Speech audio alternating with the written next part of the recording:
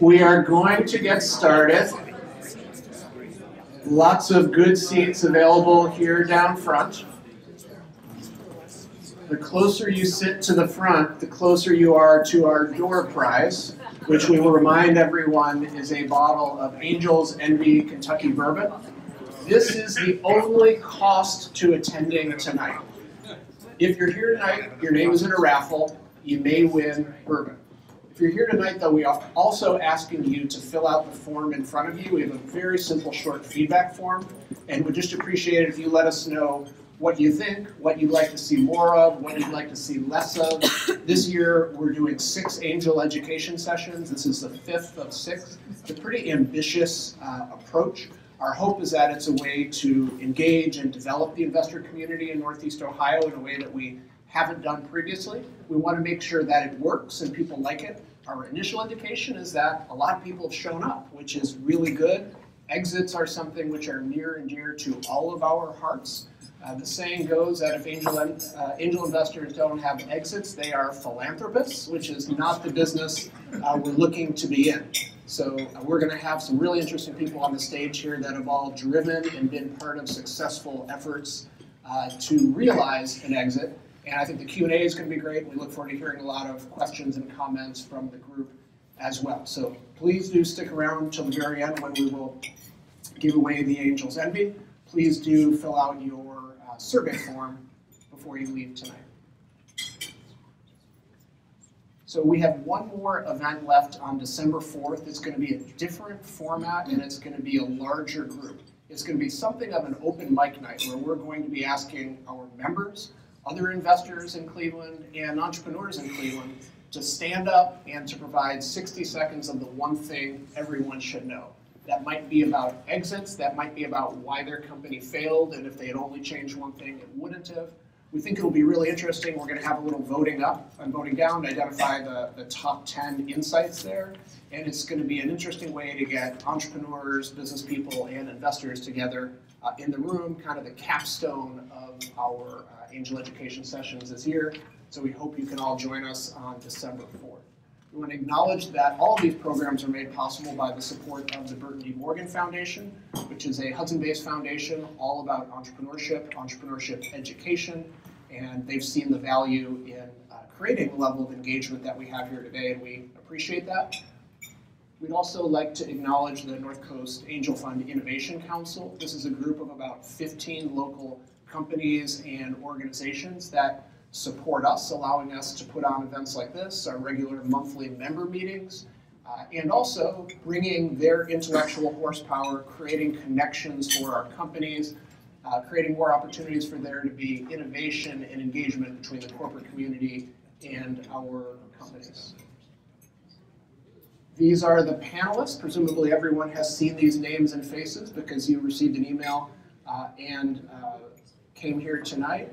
You'll find that many of these entrepreneurs, although the common denominator is successful companies, very different paths, very different types of companies, very different timelines, and we hope that some of that nuance will come out in the conversation tonight.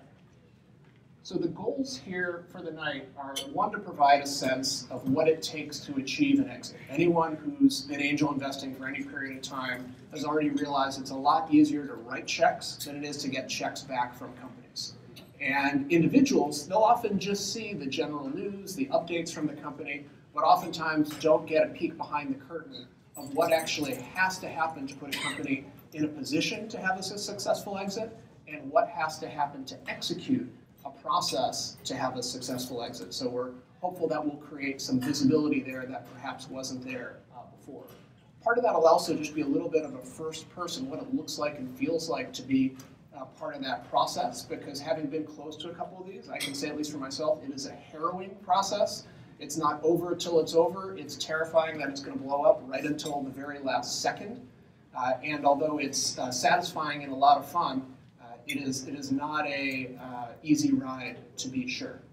We also want to talk about how to increase the likelihood of exit. We think there's some things that can be done to increase your chances of being successful, and also to increase your chances of having an earlier exit. And then lastly, how to approach an exit that can in fact benefit all of the shareholders. I think we've all seen and heard of situations where perhaps the investors get their money back, perhaps the last investors had a pretty sweet deal and there's just enough money to go through part of the liquidation stack. That's going to happen sometimes, but I think there are things that can be done and approaches by the board to make sure that it's an equitable situation when the time does come for an exit. Okay, so a few initial thoughts, and I don't think this is going to be shocking to anyone. Most early stage investments are not successful. In most seed stage ventures, investors will lose all of their money. The only way that that can turn into a successful investing approach is if the outcomes that are successful are outsized outcomes. So part of this needs to be thinking about what we need to do to achieve successful exits, which at its most simplest is great investing, right? So picking the right companies, getting in at the right times and valuations and deal structures, helping them operate and take advantages of opportunities to grow the company, and then executing on the exit itself. And I think we see a lot of opportunity to create value at the tail end of a process with these companies. There are many different types of exits and flavors. We'll talk about some of those tonight. Despite the headlines about the outliers or even the outliers of the outliers, the average tech exit is not a $100 million exit, let alone a $1 billion exit. It's about $20 million. And even the exits that occur when the acquirer is Facebook or Apple or Amazon, more often than not are smaller exits. Now, to be sure, they all buy companies for hundreds of millions of dollars. But earlier today, when we were just taking a look online and kind of marveling at the hundreds of billions of dollars of cash that Apple and Amazon and Microsoft have, and looking at the exits that they've executed on over the past year, there are many small ones that most people here probably wouldn't have heard of. Apple buys RealFace for $2 million. They buy Vervana for $30 million. There's a GameSparks is bought by Amazon for $10 million. Cloudin is purchased by Microsoft for $60 million. That's really the bread and butter exits that are out there. And for us as angel investors, we need to think about how we are investing in companies so that we can win, not regardless of the outcome, but at least in a broader set of outcomes. Because as we talked about before, angel math is a little bit different than VC math. We don't necessarily put as much capital in. The rounds are not quite as large. So we can have successful outcomes in smaller exits than perhaps a VC would. We think that's something to keep in mind. So although it feels like we're tied to the mast of a sailboat, this is What About Bob, by the way. There are really a number of different ways to exit companies. There are different flavors of M&A. Some companies are interested from a strategic sense, others from a more financial sense.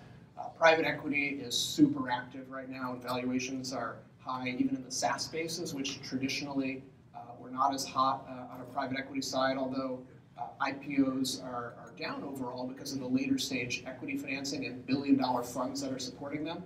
Most of us angels don't go into this contemplating IPOs. We're looking for traditional M&A exits. So there's a lot of opportunities in terms of how we exit.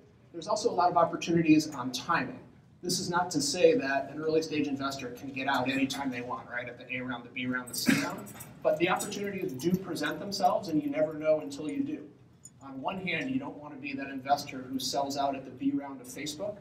On the other hand, you want to be that investor that sells out of the B round of the other 10,000 companies that ultimately are not successful and don't go through exit. So you can have these opportunities. We've been presented with opportunities as a fund to sell. In some cases, we've said yes. In some cases, we've said no. But creating those opportunities, we think, creates value for the early stage investors. Different flavors of what we receive in return, to be sure. But put this up here just to note that the ultimate dollar, whether it's a $50 million exit, a $100 million exit, is important. But it's just as important whether it's in cash or it's in stock. It's all now versus it's tied to a milestone. Perhaps there's some sort of earnout which may or may not be realized. We've had reasonable success with our exits that have had milestones tied to them, but we haven't always gotten there. And all things equal, you want cash, you want it soon, and you want it unencumbered and not tied to certain milestones. The North Coast experience has been tied to these 52 companies that we've invested in over the past decade. We've had 4 successful exits so far.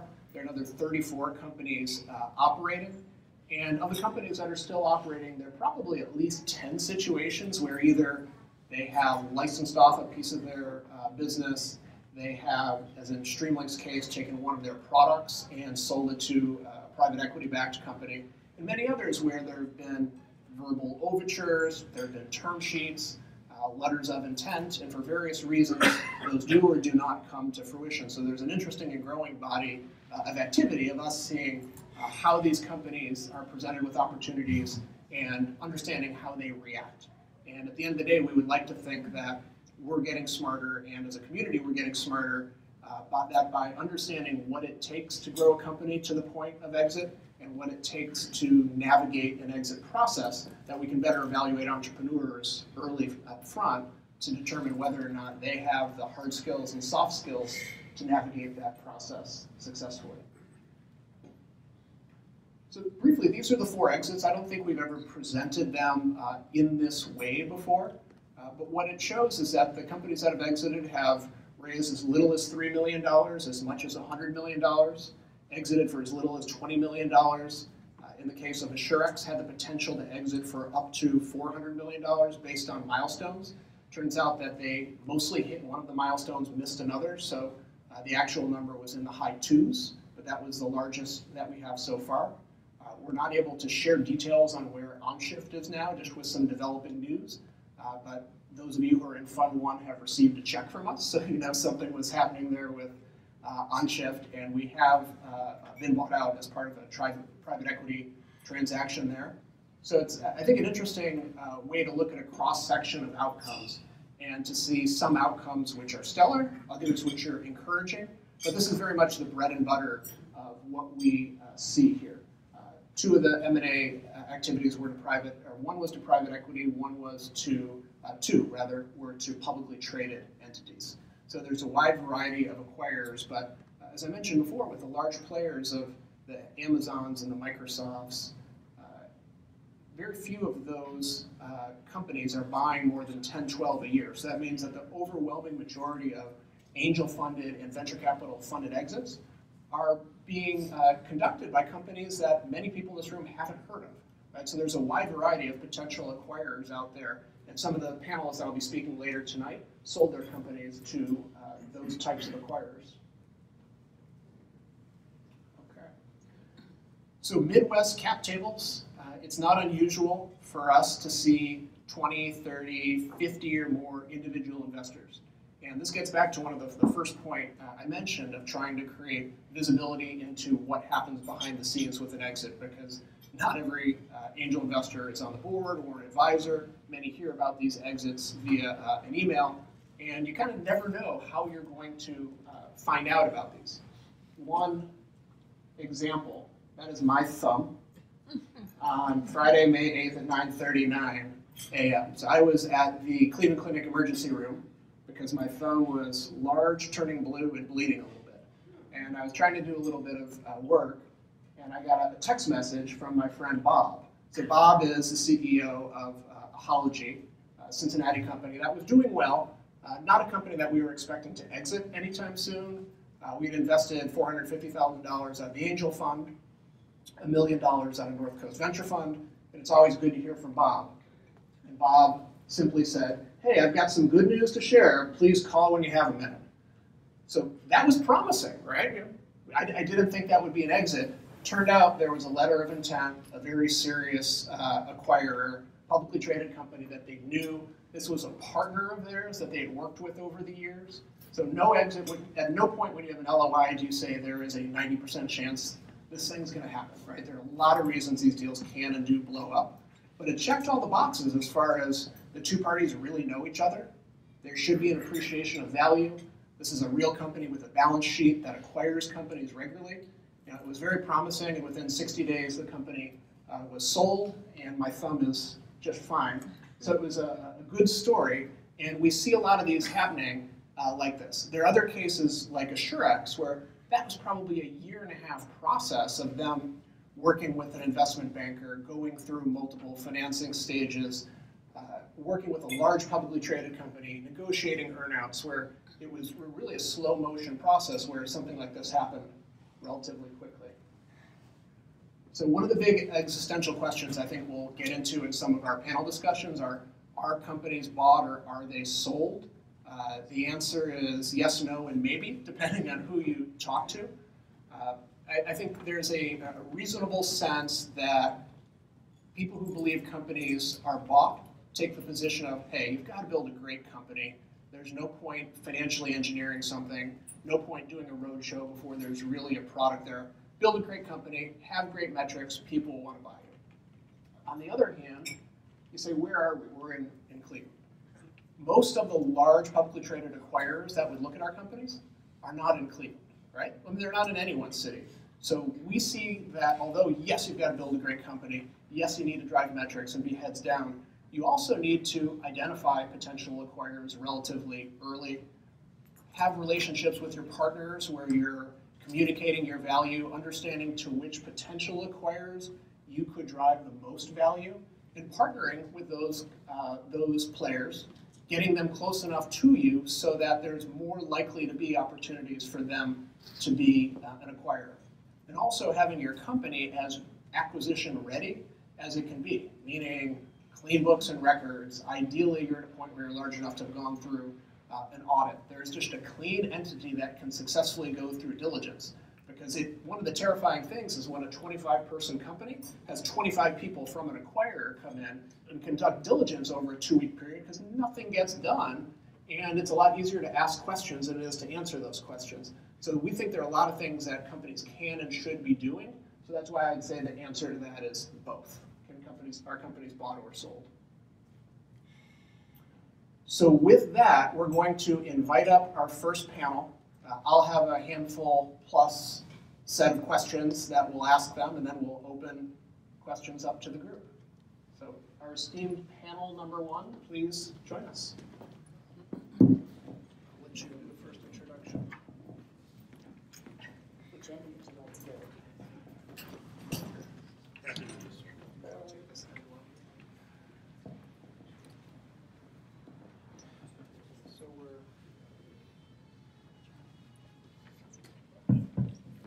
So So we are thinking and hoping that both mics are going to work for the duration. If they don't, we'll shut one down. For expedience, we're just asking each of our panelists to give a quick introduction on themselves, maybe the company they sold, something interesting, and then we'll dive into the questions. Laura Bennett, the co-founder and prior CEO of Embrace Pet Insurance. I exited last year, and the exit was a little non-traditional in that my co-founder and I left the company. I guess it just, no, there it is, it's on and off. The co-founder and I left Embrace when our investors became owners. They decided that they would like to run the company themselves. So after 14 years of running the company, time to move on. Hey, I'm Brad Reynolds. I've had some technology companies here in Cleveland. Started in like 97, 98, built a couple. A couple were like Expedient and Mongoose Metrics. I flushed a couple companies for a lot of money. That wasn't good. And so basically, I've done some decent things and some really bad things. And actually, the funny thing is, this is an exit thing. So I just merged my current company with another company last week. So I'm back to working for the man again, which is fun. I've had almost everything except an IPO, I guess. I've had successful exits, bad exits, good exits, failed exits, canceled exits, pretty much everything you could ask. So on Friday you were talking about exits. They come in every possible shape and size. My favorite one though was one of the early ones I had, where I got a small pile of cash and a really big pile of options from a publicly traded company. In less than 12 months, 3 of the 4 senior executives were indicted and 2 of them went to prison. Needless to say, that really big pile of options is papering our house. Great. So Laura, we'll start with you. So regardless of the slides I put up and what I mentioned, what do you think is important that angel investors know about companies and exits? So from a CEO's perspective, I mean, obviously there has to be an exit. There has to be a plan for an exit and a drive to an exit, because as I was always spent a lot of time thinking about who is going to buy Embrace. This is a non-typical play out there, a pet health insurance company. We're a managing general agency, so not an insurance company, but a over-the-top agency. And how do people value this? Who's so likely to acquire us? And so we had to be really careful that we're maximizing the value and also educating. So our obvious target was going to be, or acquirer was going to be an insurance company. Insurance would buy us out. And in fact, our insurance partner they liked us so much, they offered to buy us. But unfortunately, we went back and forth on the terms, and we were very excited. And then we realized that despite the fact that we'd grown, I think at that point, 50% a year, and had consistent growth, and we knew what we were doing, they refused to believe that we could possibly grow that way, because in insurance, if you grow that fast, that means you've underpriced. So they were just absolutely sure we'd priced incorrectly and that they would have to fix this. So we couldn't agree on the price. And so then they said, well, so we'll have to agree to disagree. And they said, well, then go find another underwriter, because they were our insurance partner. And which of course puts us in a little of a problem. So I did say that when someone proposes marriage to them, you don't and you say no, you don't sleep together until you find something else. You have to go somewhere else, and that was their view, that we were not going to be partners ever. So you have to be so careful about where your potentials are, but you have to be very aware and be tracking all the time about what you're doing to either educate them on your value or grow to where they see the value being. Great. And Brad, having gone through a couple of these, what kind of support does a CEO typically need, either from their angels, their VC, professional service providers? Presumably, you don't want to be isolated. What kind of help does an entrepreneur need? Yeah, so the exit process seems like it's a legal process, but it's more of just, it's your biggest sales job. And so it's emotional. And it messes up a lot. So if you can get some cooler heads around you, so service provider is a good law firm that's done so many deals and said, you can chill out on this, or this is really important.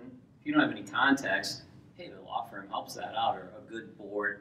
Basically people that have gone through it enough to say, hey, this is really important, you should push this, or don't worry, chill out, let's negotiate this way. I think that's probably the best thing, so you don't have to just be alone while you're trying to do that. Great. And Charlie, who gets to decide how to respond to an exit? So presumably an LOI comes in, interest is expressed, there's a CEO, a management team, a board, investors. How does that process work? Well, I mean, my overall thought is there's not a really good formula here, because every single one I've been in has been different.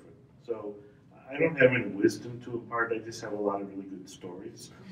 So my first exit, it was just me. So somebody offered to write me a big check, and I said yes. I didn't consult with anyone. I just took the check and cashed it and went home. And then watched my options evaporate. But anyway, maybe I should have talked to somebody. The second big exit was also to a Fortune 500 company, and it was a lot different. They sent in 28 people to interview our 24 people. That was a little daunting. But we did a lot of, there's a great movie called Beau Geste, where it's a castle or a fort in the middle of the desert, and all the guys are dead, but they put the dead guys up to fool the natives into thinking they're still full. So we actually had a lot of empty pods because we laid people off. So we put pictures, mostly of my family, at all the empty pods, and then what were mostly dead computers at all the empty pods. and then, you know, coffee cups and stuff. So it looked like we were about 5 times bigger than we were, and frankly, that worked. So you know, there's a lot of window dressing and a lot of stuff you can do. And I appreciate what Laura said about you're always planning for an exit. But in some cases, you're not. You're focused on the company. It comes out of the blue.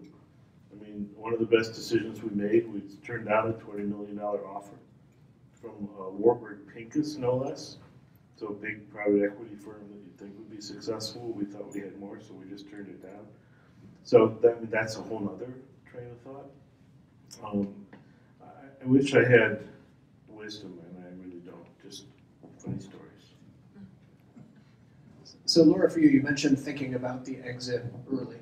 Is it something that was typically on the table during senior management discussions? Is this something your board pushed you on? How often were you talking about a potential exit versus sales, marketing, growth, product? Well, we talked about, well, you know, it's 24 hours a day. So you talk about many things, and so exit, we talk about it along the way. So I had a co-founder, Alex, and we'd often meet Friday mornings at Starbucks in Chagrin Falls. It's actually, I recommend it for anyone, just get out of the office and then sort of reconnect, even if you're just shooting the shit, really. We have no agenda. We just talk about all the things and keep each other connected. And so part of that would be, you know, exits, and but Alex and I tended to think longer term than our investors, which, you know, obviously caused some issues because they wanted shorter term. But we felt that it would actually get the highest value if we were to look out for a pretend exit time and then doing things to get to that point. So we talked about it. We talked about it with our investors. They obviously wanted an exit at some point, but it was not. It didn't take up much of our time. But for Alex and I, it was always at the back of our heads as to how we would get to that exit. Not necessarily do we want it to be tomorrow. That wasn't really the case. So Brad, maybe pull back the curtain on one of your exits here. So you're approached. Are they throwing a number at you? Are they saying, give us your best number? Are you doing this over drinks, or are there corporate counsel and biz dev and lawyers involved? How does it work? So I've always been the approacher. Nobody's ever come to me to write me a check. I've kind of stoked the fires with competitors or strategic partners with the underlying intent that I would like them to buy us. So yeah, it came about, but it was not unexpected, particularly. So as those things would come about, you know, I already kind of had to pre-plan, but if somebody came to me randomly off the street and I wasn't planning on selling the company or didn't have any understanding to do that, my first concern would be like, well, what does this mean for me? Like, you know, is this a retirement thing, or am I going to have a job? My next concern would be like, okay, this is a company.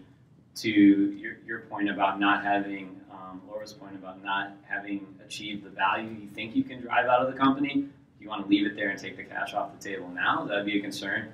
And then I haven't had many investors in my companies, so I only had to consult with a couple of people. Really easy to have that. But if you have angels and board of directors, it's like, okay, once you figure out what it means for you, maybe the employees, it's like, okay, now it's time to go chat with those folks and be like, okay, is this the right thing? Because I have a legal, ethical, moral, whatever, so a responsibility to other people. It's not just, is it good for me or not good for me? And even if you're the only one that owns the company, it's still a responsibility to employees and the folks that actually built it while you just sat up there and were the king or queen of the entity. So it, yeah, I think it's existential crisis if somebody comes and says they want to buy your company. It's like, what goes on there? So, yeah, that's it.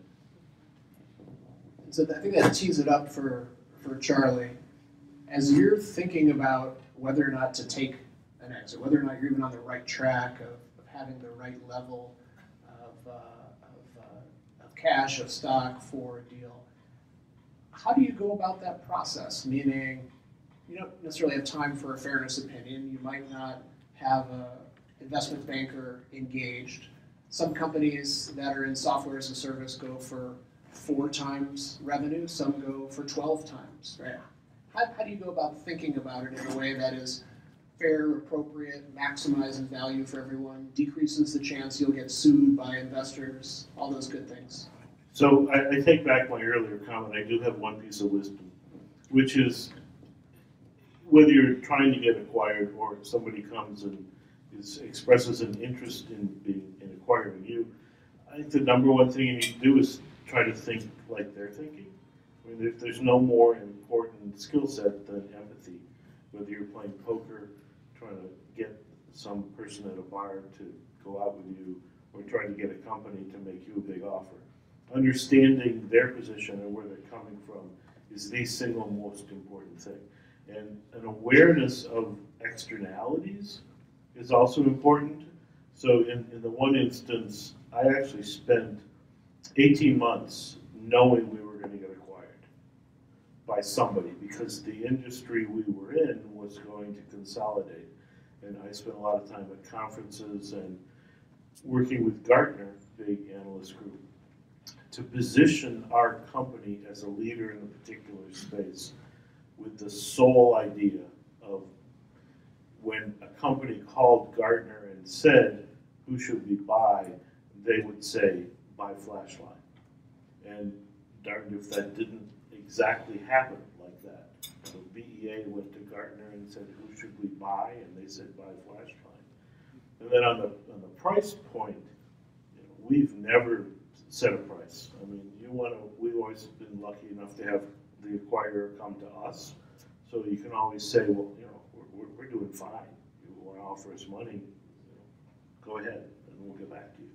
And that's obviously the better position to be in if you can do it. Great.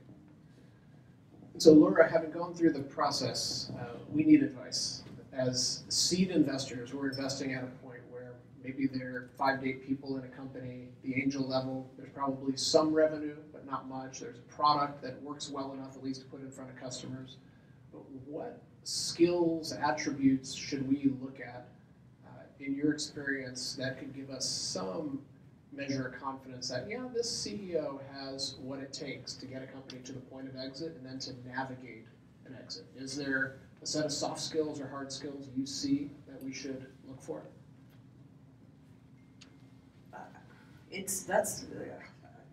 There's basically you need to have confidence that they are really looking ahead. I mean, they're not just executing today and maximizing their everybody's got KPIs and they're obsessed with the day-to-day, but they're able to step back and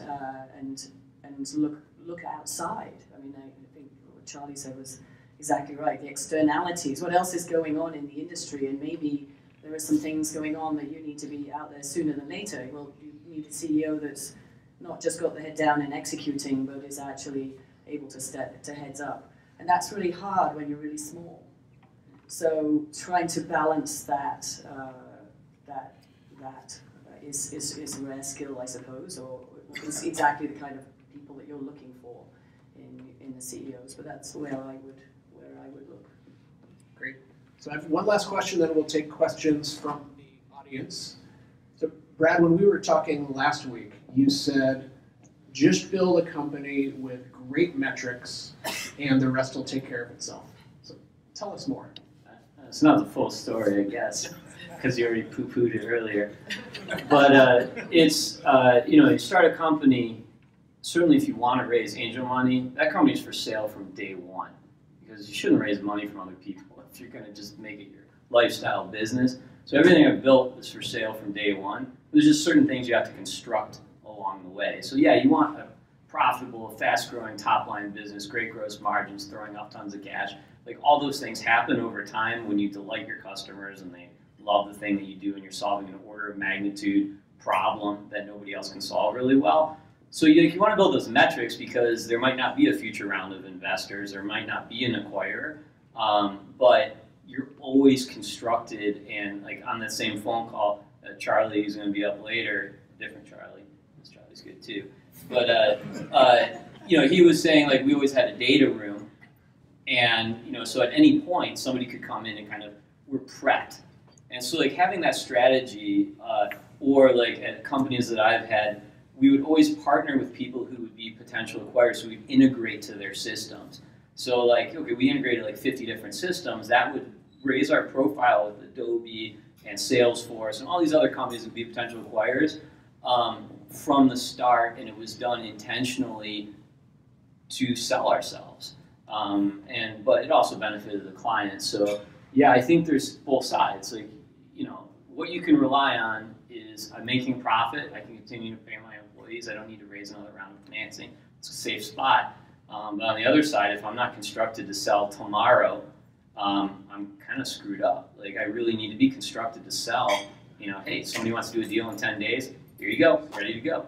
And that's happened multiple times to people in this room. So you can have both. I think you have to have both those things. Great. Questions from the audience?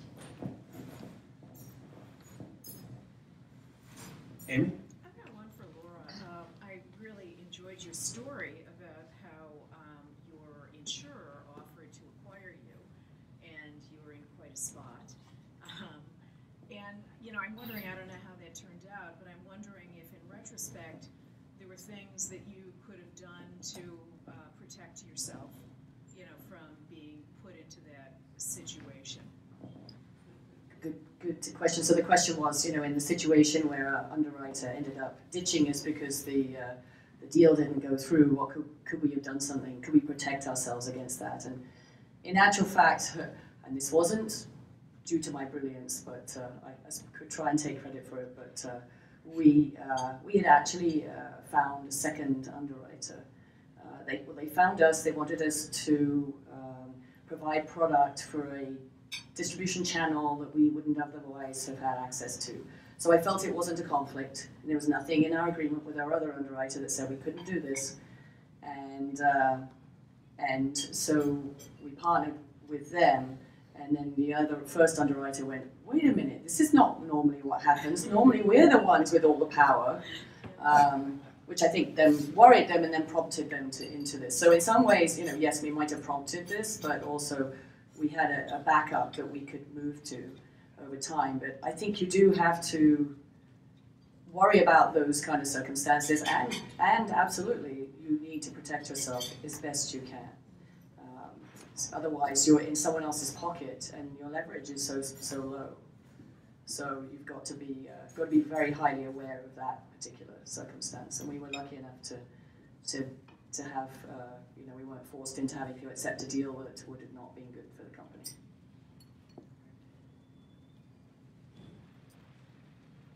Any other questions? Mike? Yeah, Brad, you mentioned that you were proactive in trying to maneuver cultivate some potential acquisitions. In doing that, were you trying to strategically get a couple of them at the same time, or approaching one at a time? Were you trying to get a competitive situation? This would be a cheap investment banker. Yeah. It only worked out actually in the security, the last company, where there were two competitors who had both raised a lot of private equity, 60, 70 million. They both wanted our IP. I tried to do it that way on all of them, but it never worked out except for the last one. And we've always been so small, there wasn't really an investment banking process. But yeah, I mean, that would be the ideal. It's only happened once, and it wasn't for a really significant amount of money. So I think I would rather leave that stoking to the professionals who take their 5% or whatever it is. They're the people that make the real money now. Time for one more question, if there's one more out there. Eric? How did your companies do after they were acquired? You hear a lot of companies get acquired and then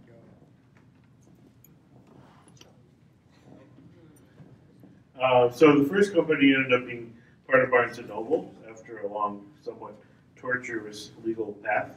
So they ended up okay. The second company, the flashlight company, was really a surprise because when the acquirer, BEA, which was a big, soon-to-be Oracle, big company in the technology space, came in. They were shocked at the quality of our software developers. So they actually grew the team significantly and gave us 5 other teams around the world to manage. So that was pretty cool. So they really appreciated the retention and the quality of the teams here in Cleveland that we had built. So there are still 6 or 7 people from an exit that happened 10 years ago that are still working for Oracle and still in the same product. In fact, Oracle bought BEA for $7 billion. And the only 2 products that are left are ours and one other one. So huge, and everyone who works there and in fact, to tie all the strings together, most of the management team except me now run on shift.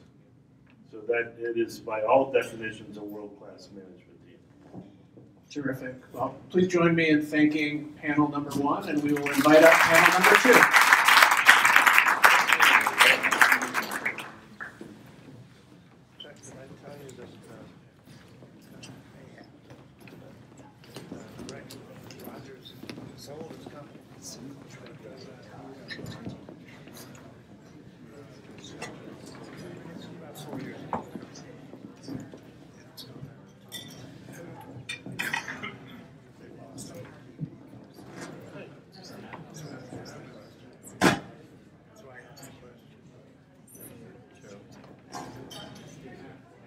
Panel number 2 has set an impressive standard by sitting in the appropriate seats under their pictures, so we thank you for that coordination.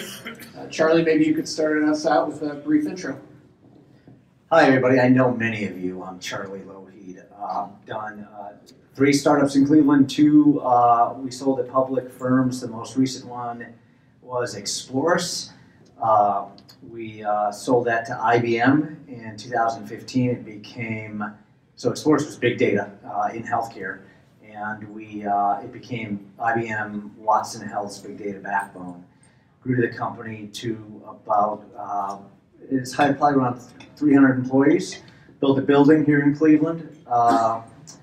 Excited to see IBM do that, and now I'm doing investing, and as well as I'm a partner with a group of individuals, Steve McHale and Dick Baker and others, called Unify Project, which is rewiring the economy. It's a nonprofit, so using big data, and it's a lot of fun.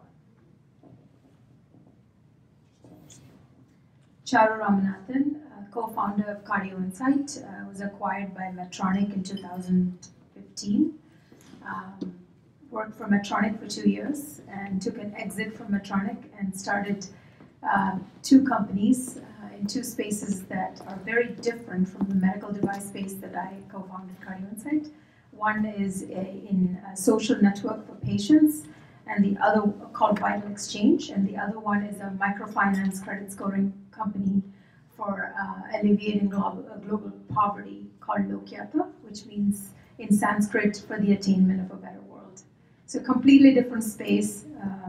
Maybe I'm a little allergic to an organization that's in charge of public safety called the FDA.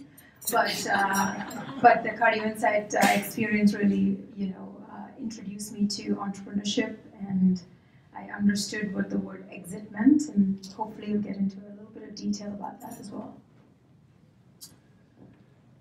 I'm Steve Potash. I'm the founder and CEO of a local company I created 30 years ago called Overdrive.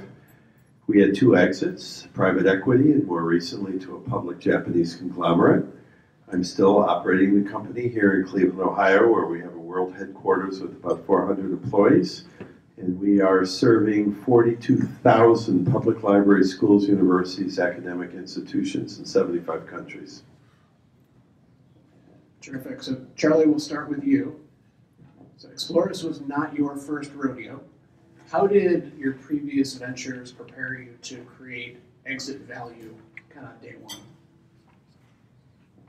Yeah, Todd, I think from the very beginning, we thought about shareholder value, and it's something we talked about with everybody in the company. Now, everybody at Explorys had stock options, and that was something that Steve and I thought was really important, that people felt like they had some ownership in the company.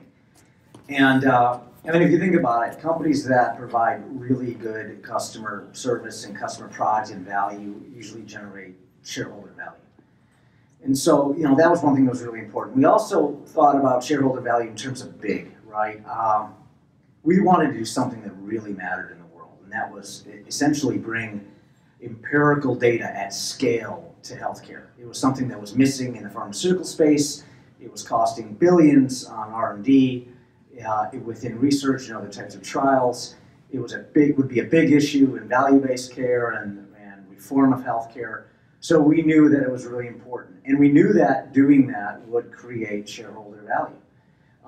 And we even looked at comps. So we said, you know, what are other organizations like Optum or even outside of healthcare, what were they doing in terms of, or setting in terms of valuations on data? Because data was becoming this new, they were calling it the new oil. And we kind of came to the conclusion, well, it's really about collecting lives of data, right? And that's what would drive value. So a lot of what we did, we said, well, if we can provide value and we can do something that's really meaningful and provide statistical relevance that doesn't exist today and change healthcare, we'll drive shareholder value. And those are the equations we ran.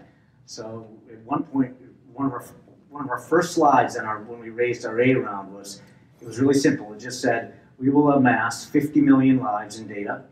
It will produce around $50 million in annual revenue over time. And that in of itself will produce around $500 million in shareholder value. And that was a really bold statement, but it's something that, you know, we didn't consume ourselves with, but we all got it. That's what really matters. And without shareholder value, it's pretty hard to do really cool, big, exciting, impacting things. And so that was the strategy.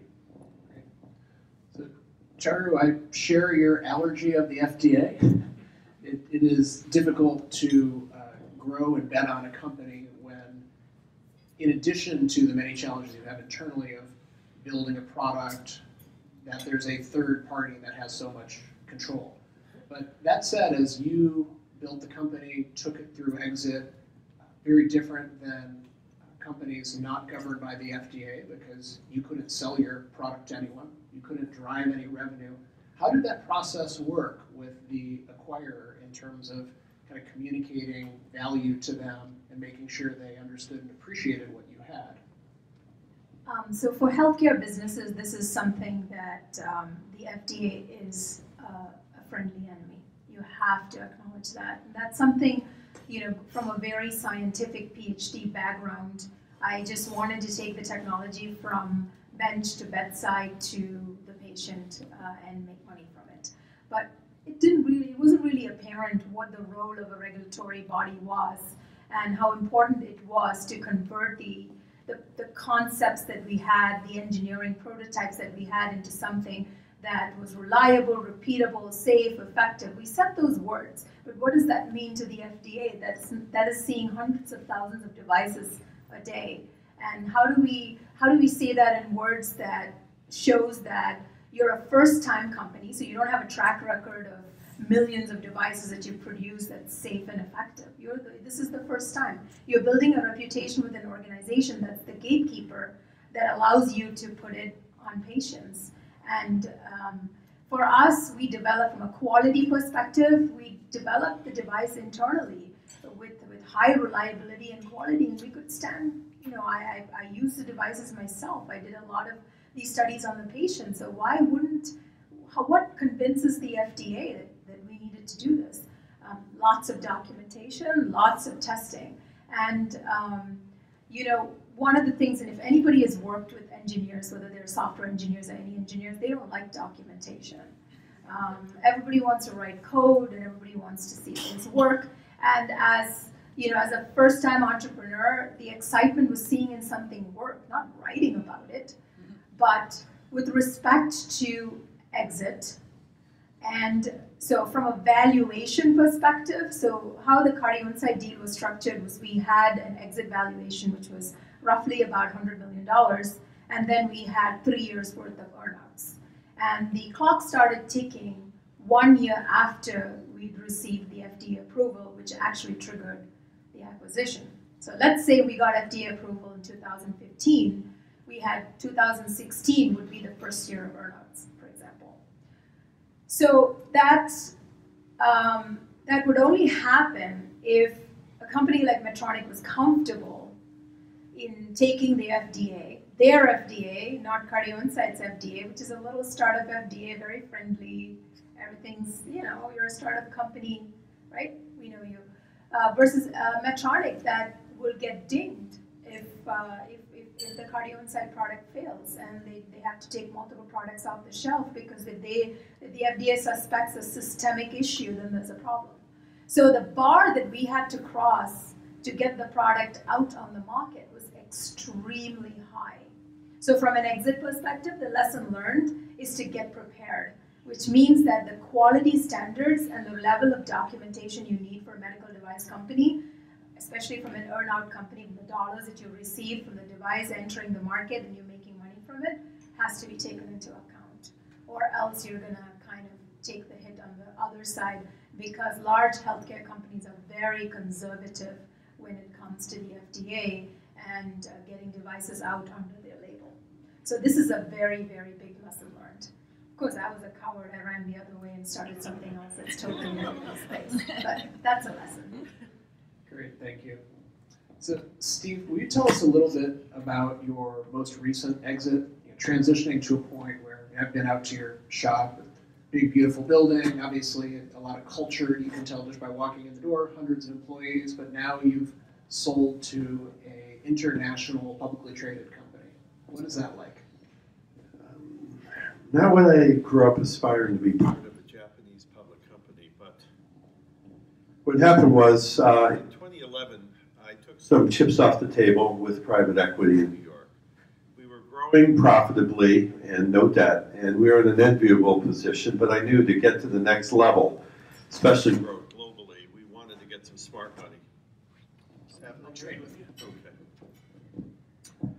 But after 3.5 years with wonderful top-shelf private equity partners, Insight Venture Partners, New York, great guys, very smart. I kind of hand-selected them for that round.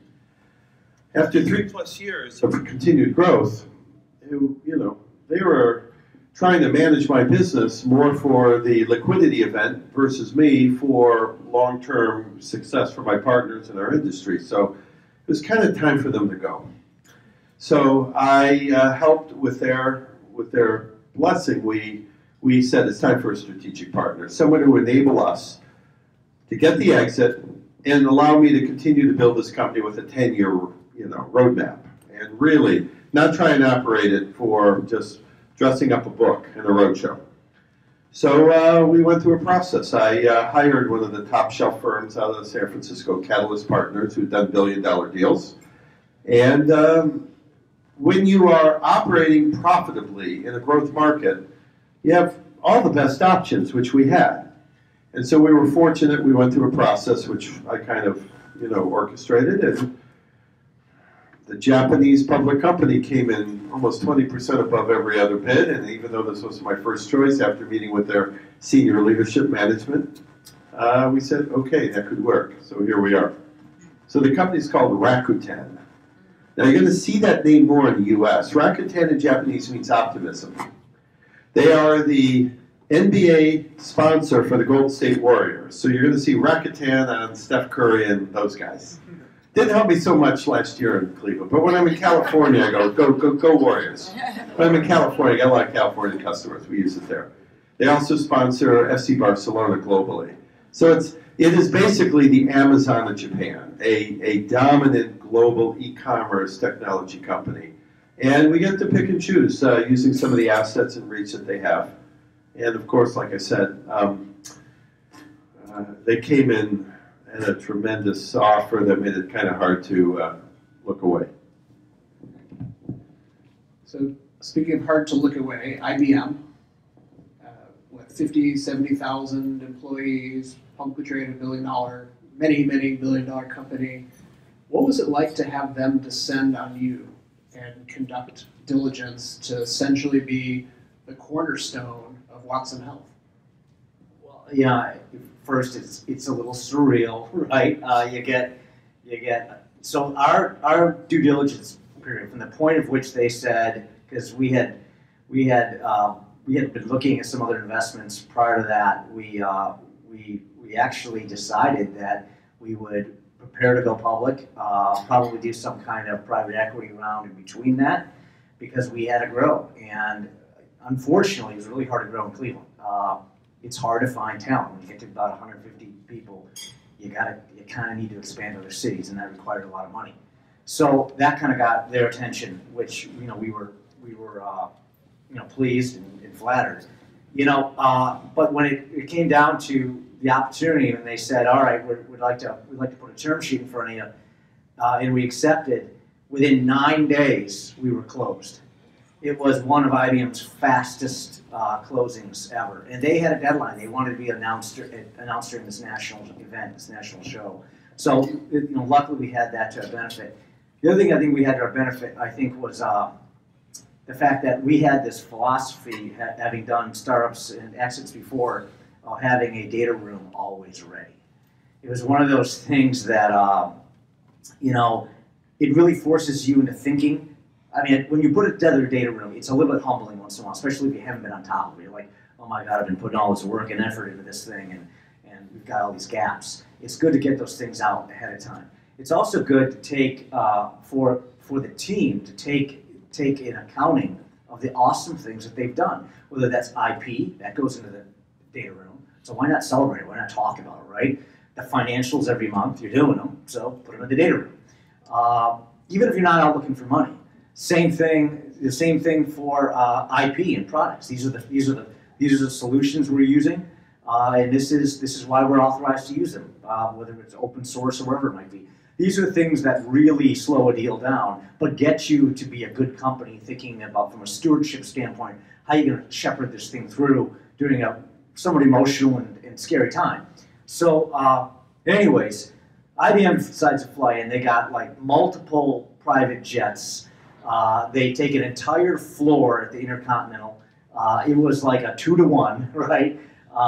There are 2 of them to 1 of us.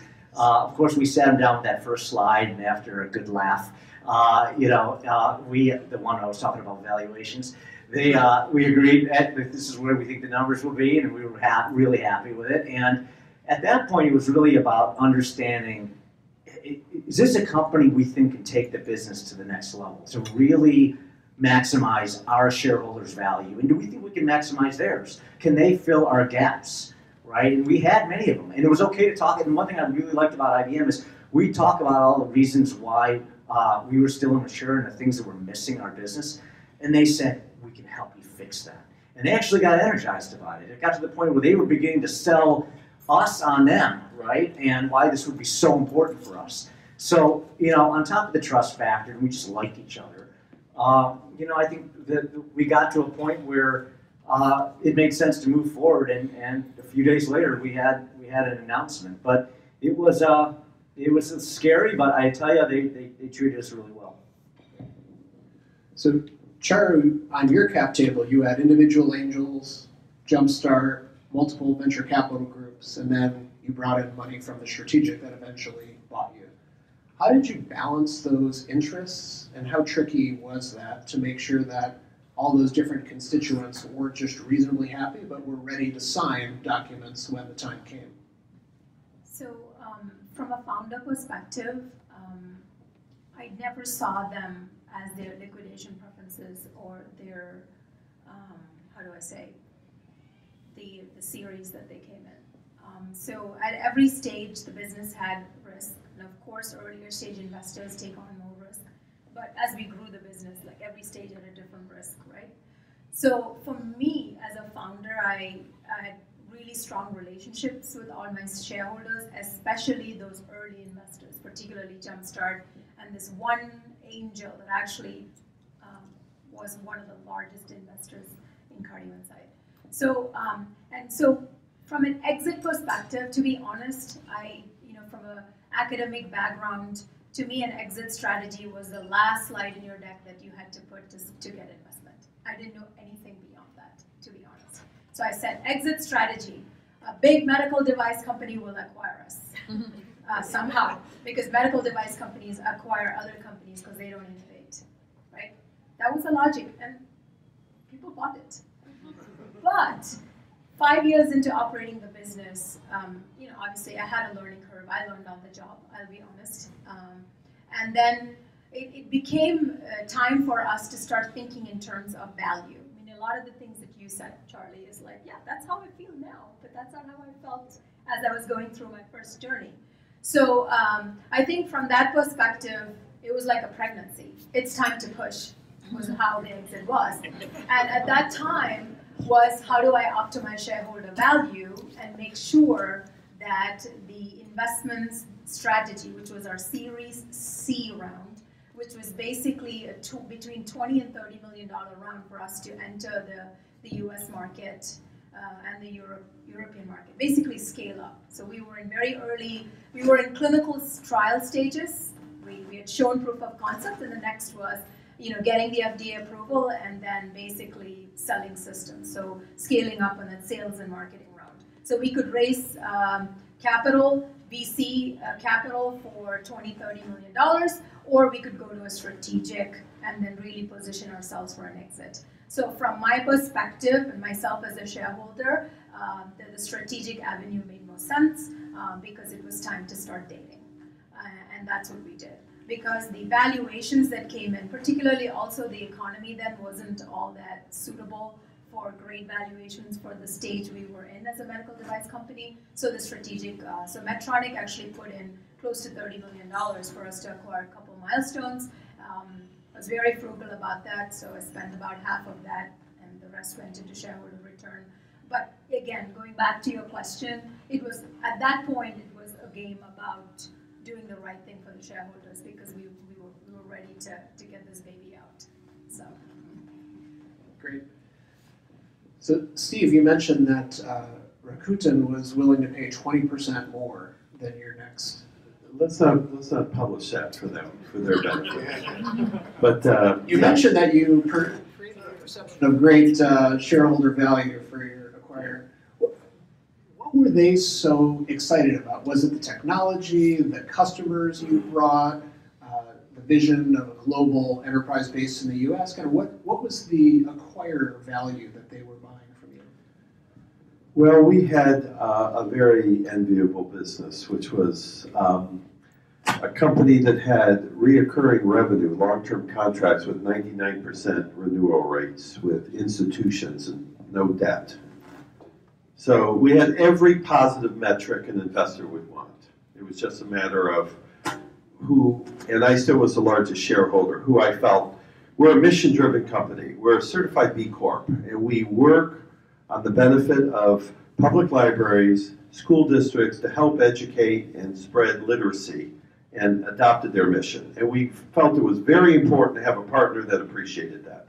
Fortunately, our acquirer is that company. So they saw the value system that we had built and the fact that I had 20 years of reoccurring double-digit growth with earnings and no debt, double-digit growth of EBITDA. So, they were willing to pay a premium for a company that had every great attribute.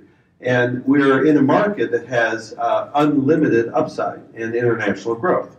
So, just like many of us, I'm a private investor in a lot of deals. And I sometimes only want to look at the best deal. Show me the best deal you have. We felt we were that premium deal. And we have a partner that appreciated that value. So. Terrific.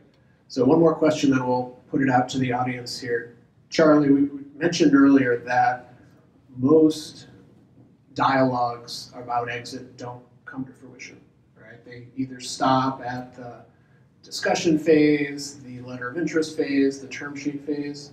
As a CEO, or for us as investors, how can we help our companies get to no faster in the situations where it's going to be a no, so it's not distracting, so it doesn't burn cycles, so it doesn't hurt company culture? How do you get to know? Well, one thing is try the trick the other way around. You know how they're evaluating you on your numbers, and to Steve's point about how you want to talk about what you're doing and your metrics are important. Well, their metrics are important as well. I mean, one basic one is we had this one organization that was really interested in us.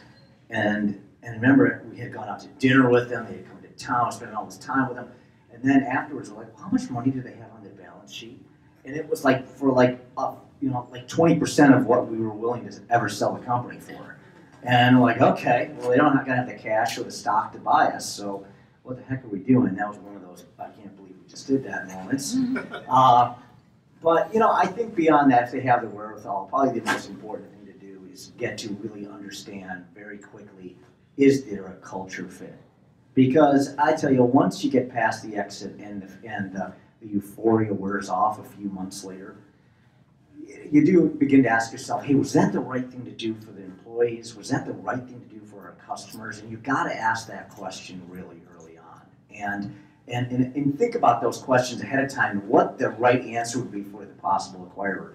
And if they don't nail them, just move on. Unless you absolutely have to sell your business, which hopefully you don't, hang on there. Evaluate that, because that is something, it's one thing to sell a business, it's another thing to see it continue to flourish. And like Charlie was saying, that's important for your next thing. And you got to be able to ask yourself that, when you look at a possible suitor. Questions from the group? Chuck? Charlie, two questions. One is what you described with your IBM and how you got together, beautiful culture. What has happened recently? And secondly, you talked about unity. I don't know if you can tell us anything about that. Yeah, I mean, I think first off, we didn't have any illusions. IBM's a big company. They've been around over 100 years. They have a lot of moving parts. They acquired 5 companies to make Watson Health at the time, and we were one of them. And that's a very tough job. And there are growing pains to that. There are, they've got the market shifting around them, but if you look at the balance of things, I'm pretty proud of what the team has done here in Cleveland and continues to do. And I know they're committed, right?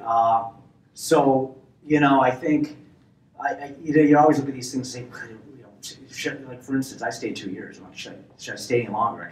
I felt like a 5th, 6th-year senior at some point. I'm like, I gotta get out of here, like Will Ferrell at Back to School. Time to leave. So I'm proud of what they're doing. And I think just like a lot of large corporations, they're struggling. It's hard to be a public company in the U.S. Hats off to them. Unify project is a really fun thing. One of the things that we looked at in this whole process, I mentioned how hard it was to hire people in Cleveland. That's a really big problem. We have got to fix that for our local economy, because if we don't, you won't see big startups. You won't see big growth. We can only bring so many people in from outside the region. We have got tens of thousands of extremely talented individuals in our city core that aren't getting the kind of education that's going to prepare them for jobs of the 21st century. And that has a catastrophic, and will continue to have a catastrophic impact on our GDP locally over time. And we need to fix that. If you just look at, since about 1980, productivity has continued to go up like this, yet take-home pay has pretty much begun to kind of plateau out. So they are separating from each other. That bifurcation of wealth and bifurcation of income and productivity is going to continue to be a problem, and we need to rethink about how this economy works. And so part of Unify is to take big data, system analytics and system dynamics and system modeling and AI, and look at all this massive amount of data and see what's actually working and what's not. And so I'm just glad to be part of it. It's a lot of fun. Great. Time for one more question. Okay, well, we'll transition here to panel number 3. Thank you, everyone. Thank you.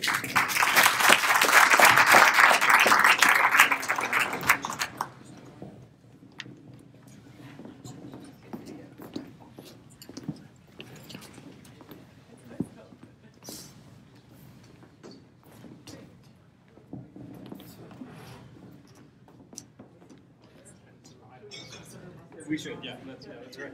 Musical chairs.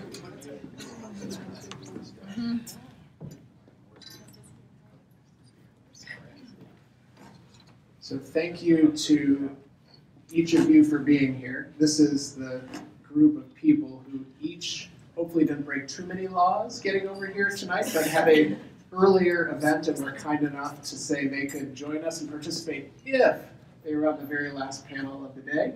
So we thank you all for being here. Let you introduce yourselves for a moment, and then we'll jump right into the questions. Good evening, I'm Sam Gerace. Good evening, I'm Sam Gerace. I've had the good fortune to start, grow, and sell or take public 4 software companies over the last 33 years. The one you may know about is Flash Seats, a sports and live entertainment ticketing company. So if you've attended an event at the Q recently, you've probably used Flash Seats. And I started company number 5 last year. It's in North Coast Angel Fund 3. It's Convey.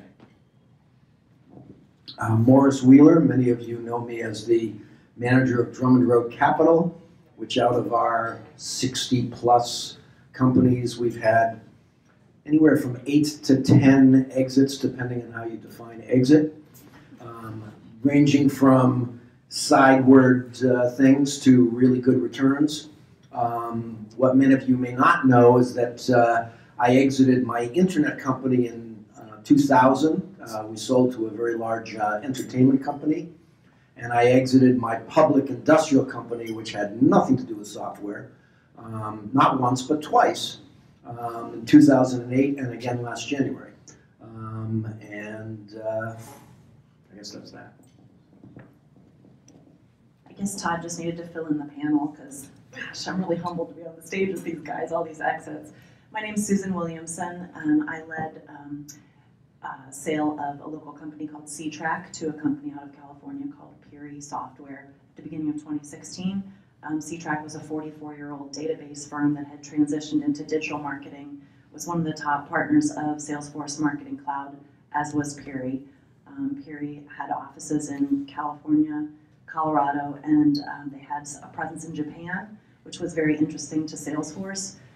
So their acquisition of us triggered a seed investment from Salesforce in our combined organization, and also an investment from MDC, which is a global advertising agency holding firm. Susan, we'll stay with you.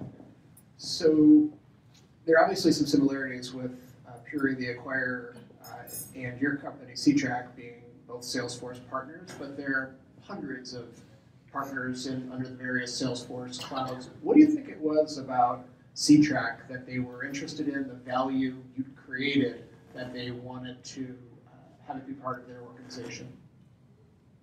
That's an interesting question. So Puri took a typical Silicon Valley approach to their business with Salesforce, which first of all means they had a great relationship with Salesforce. They were their neighbors. They had personal relationships with the leadership teams, so that was good. We didn't have that, but what we did have was a business that had really worked hard to operationalize, build processes, procedures, contracts, recurring revenue, and we were recognized for our database expertise, which we'd had 40 years of experience handling marketing data. And so moving into that digital space, I think it provided a special value for us. Great. So keep coming this way, Morris. So you invest in deals in Northeast Ohio, but also across the country. What do you wish that Midwest investors knew more or appreciated more about getting to an exit?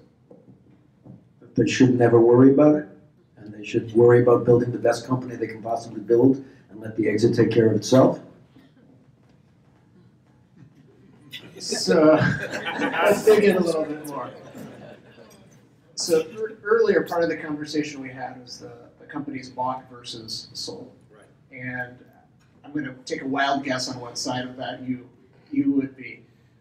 Do you truly mean though that not to worry about it, but that there shouldn't be regular actions and activities by a company to build specific relationships and take steps towards an exit? Truly, not a build it, they'll come, but build a great company and the rest takes care of itself?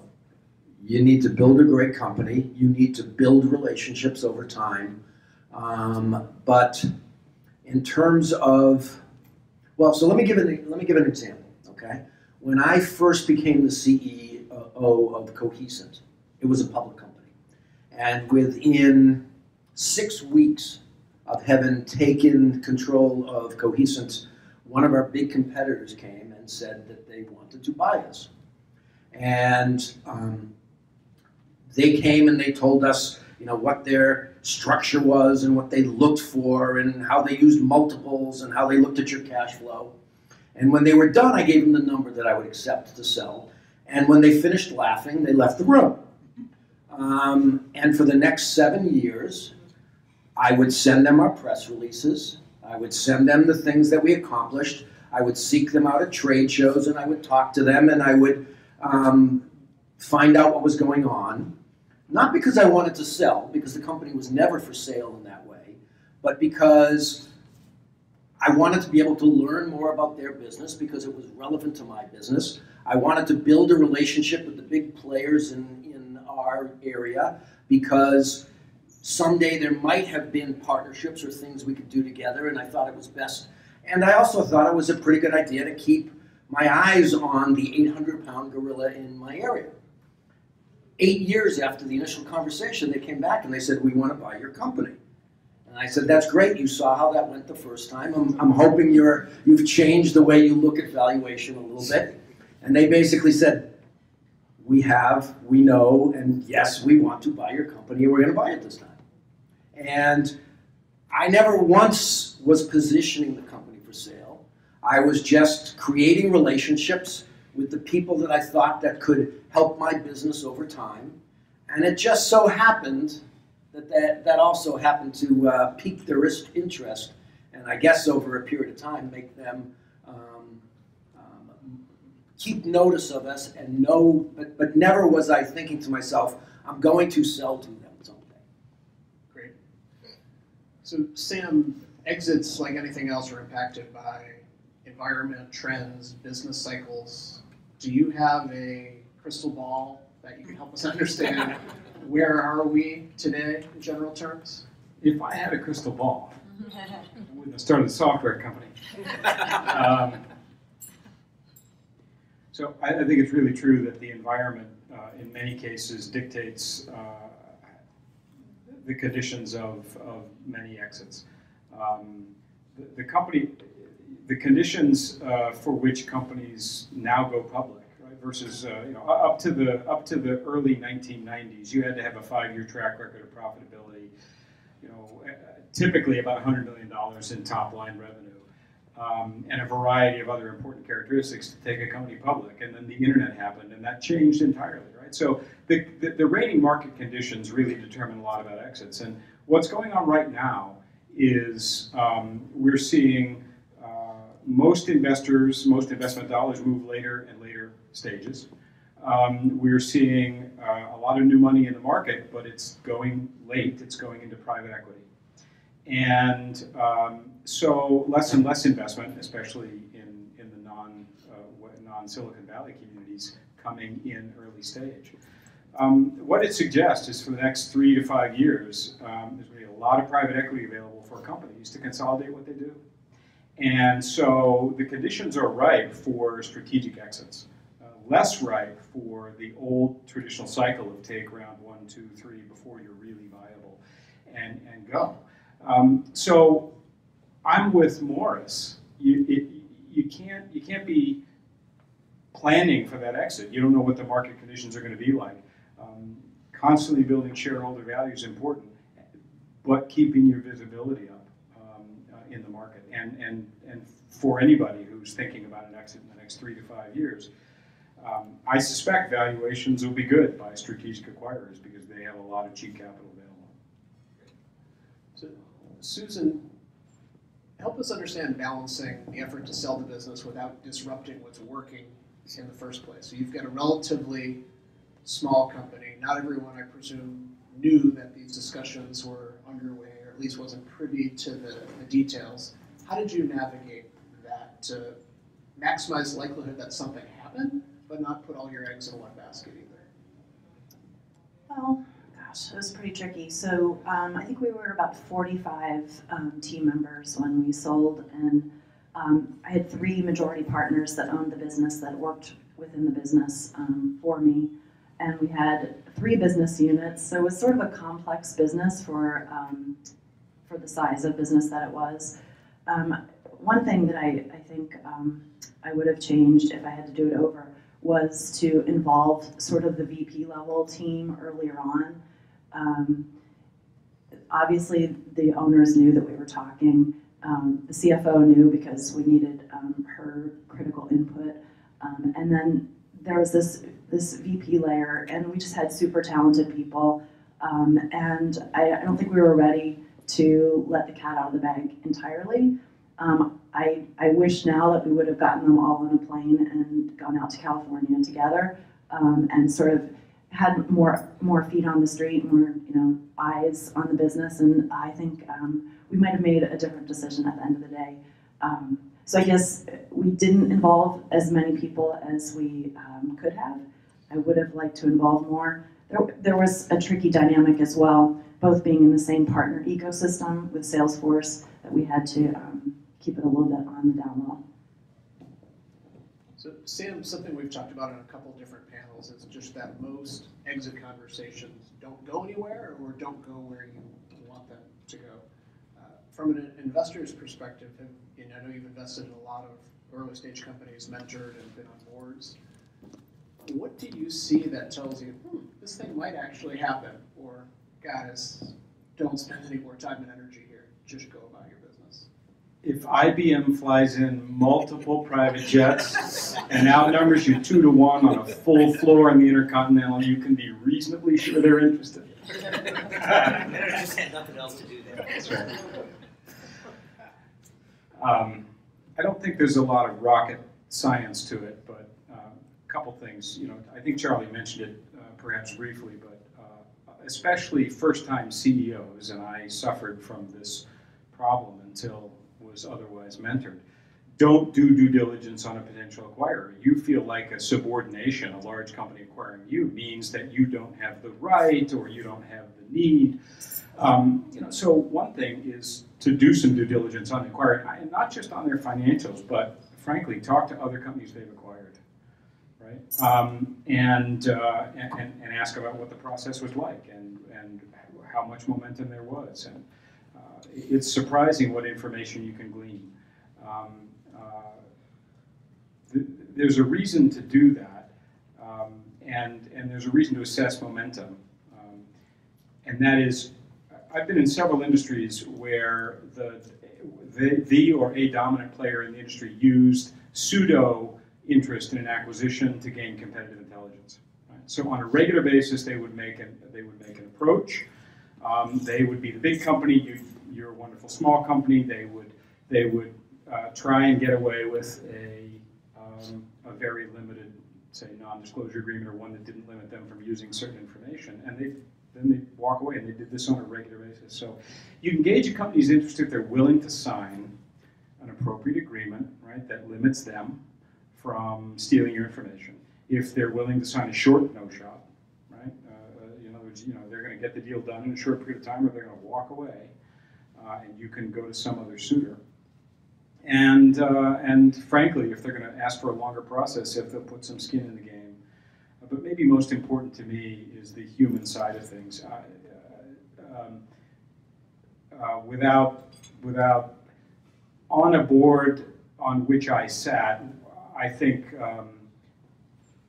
it was the perception that we were close to the 11th hour for an acquisition and the other party walked away. And in retrospect, as we looked at it, the communications had been remote, right? Electronic, phone calls, everything else. I find immense value in the signals of one-on-one meetings or group-on-one meetings where you're going to their facility and you start to talk in the halls to people who aren't directly involved with the deal. Do they know about it? Are they invested in it? Is the other group increasing their momentum? Are the number of people in the room increasing? And are you seeing their energy? If you're not seeing that, that organization isn't really committed to the process. And I think it's really important to assess all that, because if 90% of the deals that get talked about don't get done, you want to limit your energy on the ones that aren't getting done. Great. So Boris, earlier in the evening, we talked a little bit about apology, which you were an investor in and a board observer for. And that was an interesting one timing-wise because the company wasn't going out to be bought. It was kind of between rounds. The company didn't have to exit. Does that situation or others give you a sense or a measure of when the right time to sell the company is? You really want me to get myself in trouble here, don't you?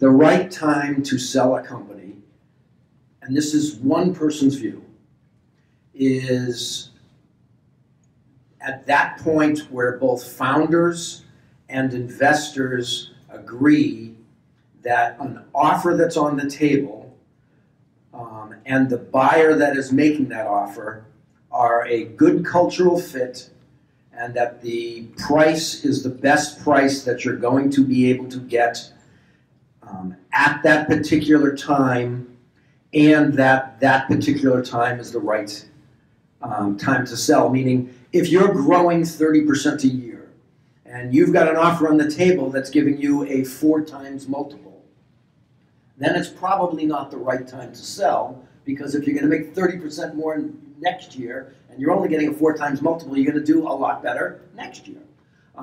So it really is deal dependent. In my mind, there is no such thing as the best time to sell the company. There is the right offer from the right company at the right time for both founder and investors. So, Susan, your experience as an entrepreneur growing and selling a company, how does that impact your lens as an investor? Are there certain things you're not falling for anymore? Do you have a different perspective? Oh, yeah. There are a lot of those things. Well, I guess one of the things we talked a little bit about this, Todd. So one of the things I'm doing now is I'm working with private equity-owned companies and helping to grow their sales operations into a real forecastable pipeline and process. And we know that adds value. That's one of the reasons why I do that kind of work now, because I realize how much value that creates in small businesses. I mean, it's one of the 3 things I think that really is lacking, and it's one of the 3 reasons why small businesses have trouble scaling is this lack of forecastable sales pipeline. So from an investor perspective, I also look at that, but that's what I'm doing in my work today as well. So Morris, maybe this will just be a softball here. But many of the decks we see have an exit strategy slide in them. And they're probably, like any other slide, they're there because people think they need to be there, they want to be there. But do you get any value whatsoever from seeing and hearing how an entrepreneur is thinking about that?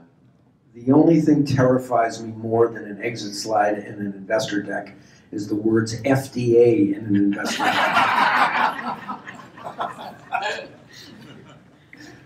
I think Charu's choking on her food in the back. Indeed.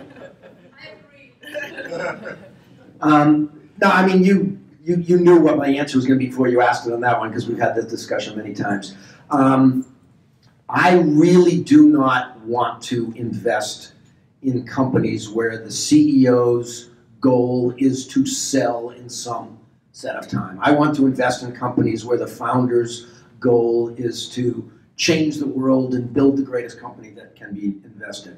And to be perfectly honest, I really don't want to invest in companies where the lead investor has a 3-year timeline and little or no flexibility. Because, you know, as you might have gathered from my last answer, there is no ideal time to sell. You don't know when the best time to sell is going to be. And in my mind, the most valuable thing you can get when you invest is optionality to make that decision when you want to make that decision. So one more question here, then we'll open it up to the audience. This question is for anyone or everyone who wants it. So Let's see what the question is. You need luck in this business, right, and timing.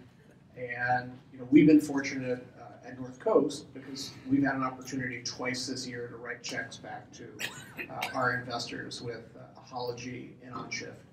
And there's, I think, an interest in taking advantage of the energy and momentum in building upon the successes that we're seeing in many of the companies and successes that you've all mentioned. So as we think about this as an ecosystem in terms of trying to deploy more capital, more brain power, more experience to try to rinse, wash, repeat as much as we can, learn from the mistakes that we've all made and continue to make, but to build more of an ecosystem so that we're going to need a much bigger stage to have this conversation next time. What should we, royal we, be doing?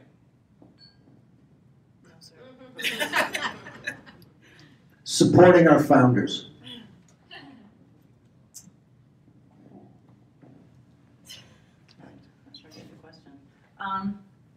I mean, I think we need to do more of this. Obviously, I think, and I'm going to go back to building. Always focusing on building processes in our businesses, making them more valuable. The founder going out and selling something to his friends isn't scalable. So we have to replace what they call the circle of loyalty with the circle of competence, right? Within these businesses, we need people who know how to integrate.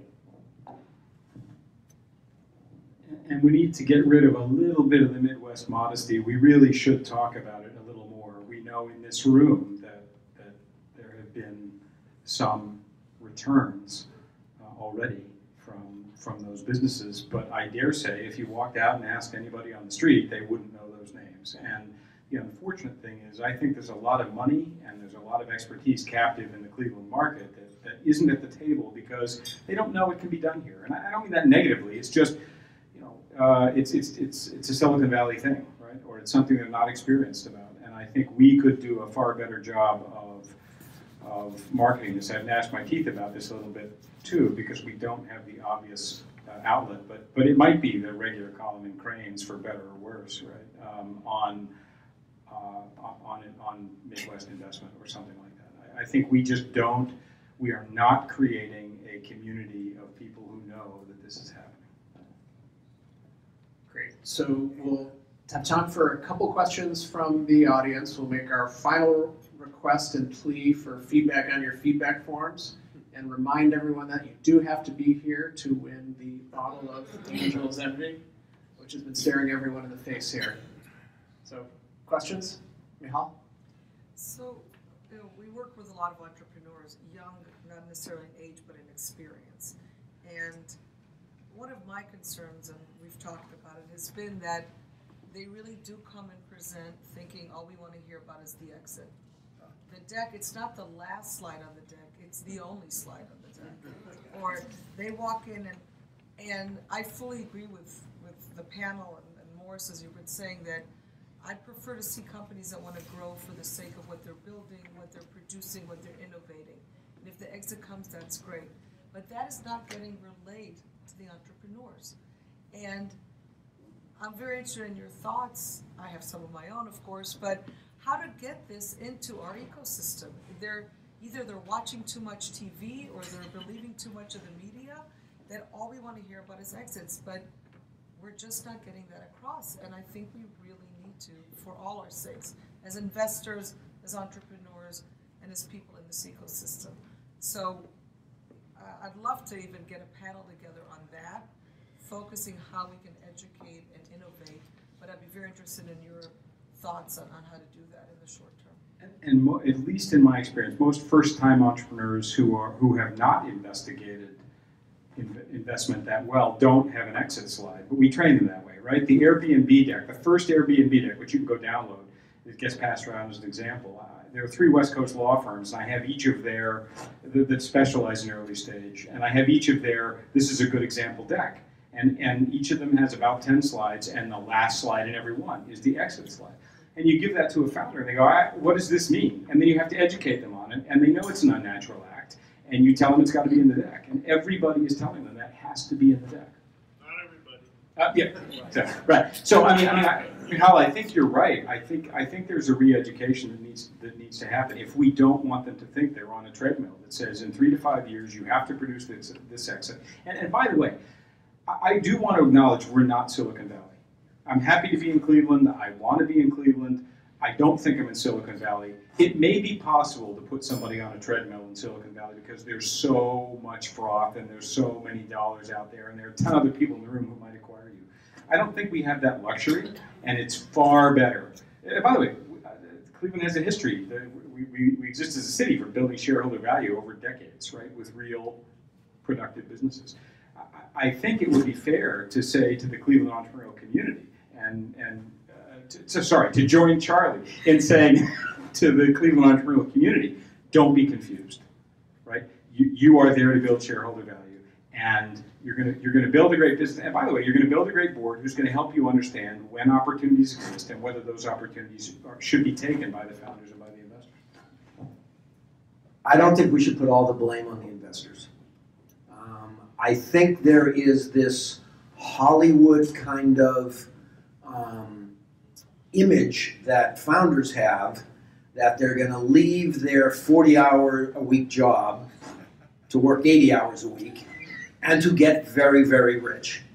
And the reality is that in a portfolio of 100 companies, you're going to have one or maybe two companies where that happens, and typically it's not the one with the first-time founder. It's the one with the third-time founder who had a sideways exit first and made nothing because it all went to the preference stack of the greedy investors who were there. And then they had a second exit where they learned about from the preference stack from the previous deal not to do the deal that way, and they made a little bit of money. And then the third one where they finally hit it and put the team together and understand that due diligencing their investors and preserving optionality is what really is going to make them happen. So I think, you know, a couple of the things that we got to do is to, number one, getting an exit that's sideways is not a failure, and it's okay to try and to have outcomes other than 100x. I've reinvested in many founders who didn't have a 2 or 3 or even 1.5x exit the first time. And I think it's important to be able to convey to founders, especially young ones, they're probably not going to get rich on the first one or the second one. Yeah, I would just reiterate, I mean, you know this already, I think this is what you were alluding to, is that, you know, it's the generation that expects the quick, right, the quick exit. And also they've been exposed to all of these ridiculous valuations, you know, that they've seen in the market over the last few years. So, yeah, I'll defer to your comments about Silicon Valley.